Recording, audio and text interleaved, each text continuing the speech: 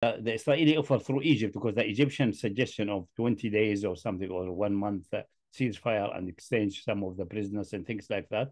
That's an Israeli suggestion, but presented by the Egypt, because Israel cannot directly suggest something like that. What they say is that publicly, we give Hamas and free exit toward Algeria or Tunisia, or like we did with Arafat in 1982 in Beirut.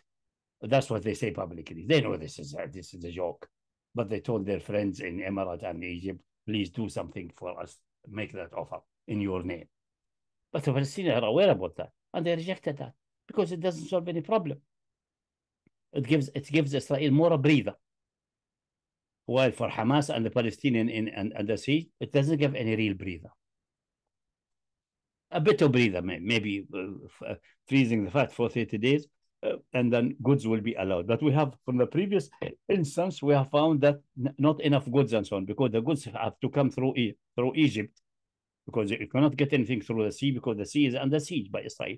So it comes through Egypt, and the Egyptian generals and Sisi and his generals are corrupt and selling that. It comes for free from donation all over the world, and they sell it to the people.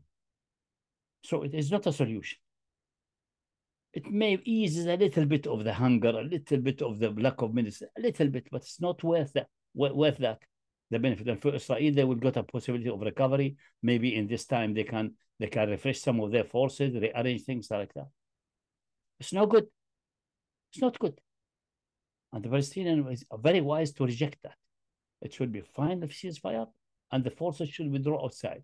And I would suggest to the brothers in Hamas, they should specify not only the forces there, but also say, including the Israeli ships, being as military ships or fishery or whatever it is, they have to go out of the territorial waters, outside, out. Then in that case, for example, supply from Latakia, from Syria, from Turkey can come. And it will come, because the Iranian will try to cover the shame by sending supply from Latakia going by, and then nobody can intercept them. They are in the high waters, nobody can interfere. It will be then high sea robbery and piracy.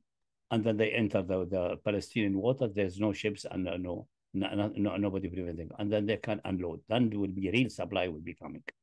That's the way to go. So continue the fight until that's accepted.